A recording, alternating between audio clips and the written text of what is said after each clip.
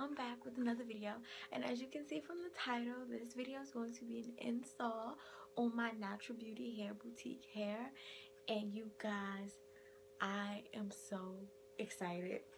So I got finished making this wig last night, and I didn't dye it or anything yet. It's still in its natural color. It's not in its natural state, but it's in its natural color.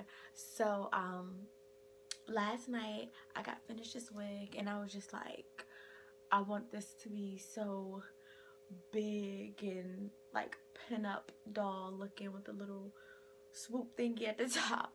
And I am just so in love. I've heard about this hair company, and when I was contacted, I was very excited because this hair company is like popping. They have beautiful pictures, and I haven't seen a bad review on this hair because, you know, I did my research and I watched some videos of other YouTubers, and they were talking about how amazing this hair was. So I was excited, and when I tell you guys, this hair is amazing. Like, I know y'all probably be like, she say all this hair is amazing, but I get sent very good quality hair, and I always give my honest opinion on the hair that I get. But this is by far,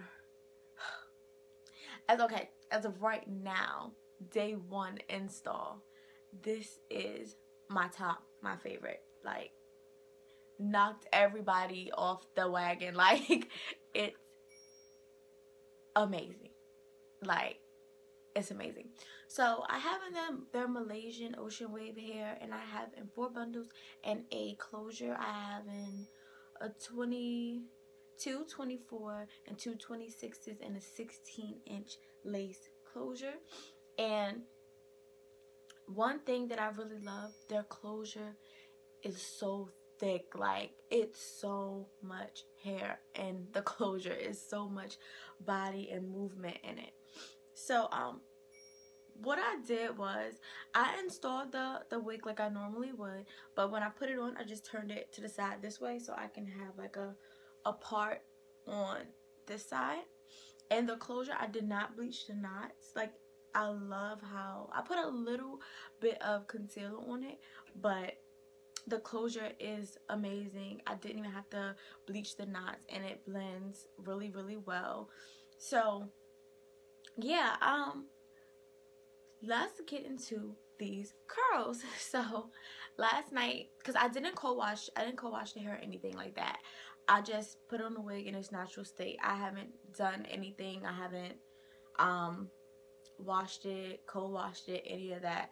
So when I put it on the wig, it already was in its like wave pattern, but to me it was kind of spiral like that. But yeah, so what I did was I took my wand curler and I made really big sections, and I just held it and put curls in it. And I used these size flexi rods. They're bigger than I normally use. This is how they look. They're pretty big, and I ran out, so I had to use this size. So this is what I normally use when I flexi rod my hair, but I wanted a big type of look. So you can see the difference. These are much bigger, and I love these. I got these from Sally's. They are amazing. So I curled it, and then I hurried up and put these flexi rods in it, and then I let it sit overnight. I took my wig off while the flexi rods were in it, and I let it just sit overnight. So this morning, after I got done my makeup, I was just like, okay, I'm ready to take them out. So what I did was I took one of those brushes. I wish I would have brought it with me, but one of those brushes, they're like circular, and I just like made the curls really, really, really big. So yeah, I'm not getting any shedding with this hair at all. Like, at all. It curls amazing, you guys. This hair, it's amazing. But yeah, I'll put all of the specs in the description box, and I will see you guys in my next video.